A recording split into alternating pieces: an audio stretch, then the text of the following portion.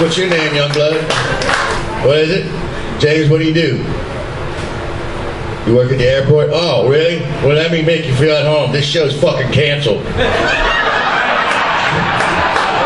And we're gonna charge you extra for that fucking seat you're in. And please lean forward. Do not lean back. We're getting ready to land.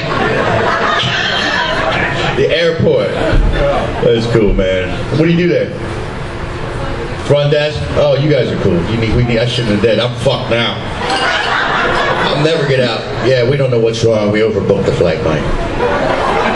But a few weeks ago, I was in New York. This guy told me he was a major crouton distributor.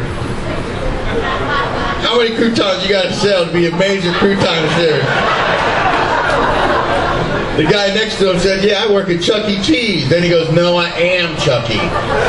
Like we would have more respect. But my favorite of all time, guy in the front row, I said, sir, what do you do for a living? He hands you a business card. On the card it said, dog optomologist. I'm like, what the hell is that? How in the hell can you tell if a dog can't see good? What does he do? Start licking your balls?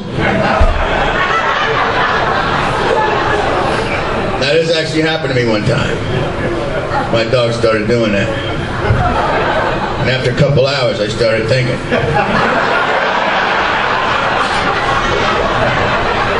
You might need glasses, little fella.